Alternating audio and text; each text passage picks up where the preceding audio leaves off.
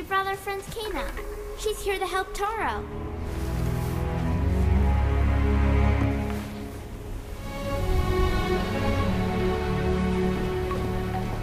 The power of the mountain shrine is connected to everything in this forest.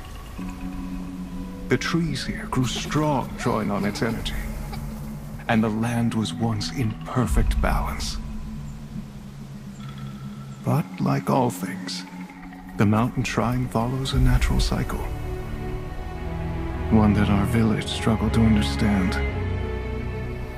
As the shrine's power began to fade, a devastating famine struck our village. Taro lost his parents, and he was left to take care of Benny and Saya.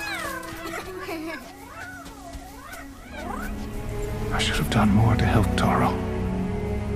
And now I can only watch as his spirit struggles. We can still help Taro, Rusu. There's a relic covered by the corruption at your house.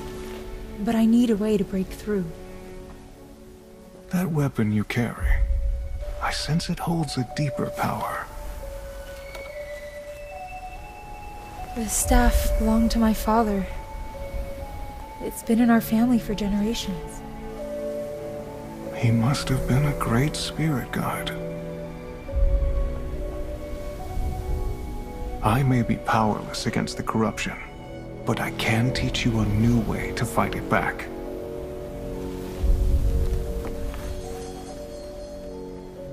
To a trained archer, the bow is simply an extension of the body.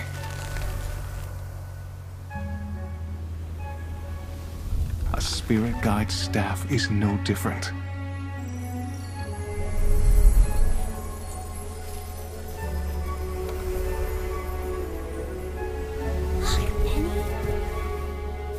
Ground yourself.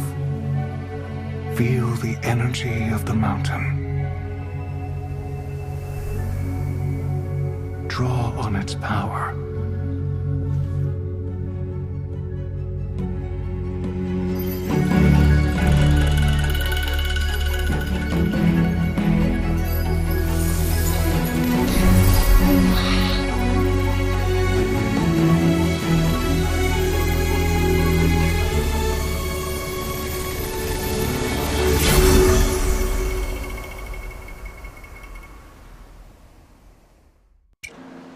Try using your bow on these targets.